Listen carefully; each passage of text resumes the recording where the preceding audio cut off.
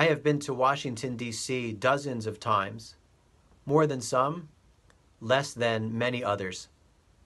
Starting as a child on family, school, or camp trips, and more recently visiting my sister, who lives close by. Most often, though, I have been to D.C. as a citizen advocate through AIPAC's policy conference, student government at Michigan, the AJC's Global Forum, and as a Global Justice Fellow with the American Jewish World Service. Each of these experiences involves some version of Hill Day, when we march up the steps to the Capitol or enter House or Senate office buildings to plead our case for Israel advocacy, for foreign aid, for the lifting of the global gag rule, or the passage of the International Violence Against Women Act, and more. I have been there often enough that I don't get as nervous as I used to. I have not been there often enough to stop feeling like I am in a cathedral of democracy, a unique place in our country and the world. And I still marvel at the complexity, beauty, messiness, and sometimes even the ugliness of the work of the national legislature. And we walk through the halls from one appointment to another, after clearing what always struck me as fairly rudimentary security, without an escort. No soldiers patrolling the grounds, no visible military equipment ready to be put to the defense of the dome, seeing familiar faces from TV. In recent years, lobbying my friend Congressman Ted Deutsch has been the easiest part of these Hill Days, because he is always on the right side of our issues.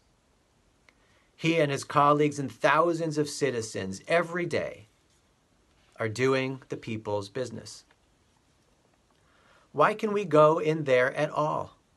Why isn't it a secure fortress with advanced screening and pre-clearance of select visitors, like the White House? Why can we walk from one office to the other, often wandering in unending labyrinths or basements, poking our heads into committee hearings, recognizing names on the plaques outside hundreds of offices? We can do that because we are all part of a covenant, or maybe a compact. We are not there to do damage or to cause disruption. We are there to plead our case, to participate as constructively as we can in matters that concern us. Which is why the images from Wednesday were so shocking and unnerving.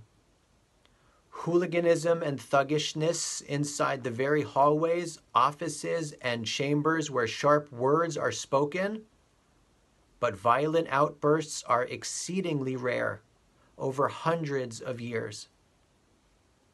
May it be an aberration, because as a norm, it cannot abide.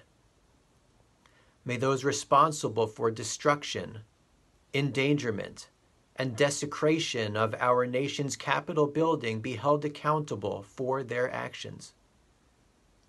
Those whose words made that famous dome look not like a beacon of freedom, but an enemy target to be ransacked, must be found guilty at least in the court of public opinion, and then at the ballot box.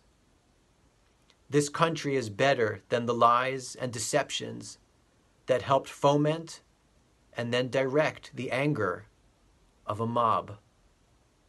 May we learn from January 6th, 2021. May its tragic and sad events never be seen again within our borders. And may God bless the United States of America.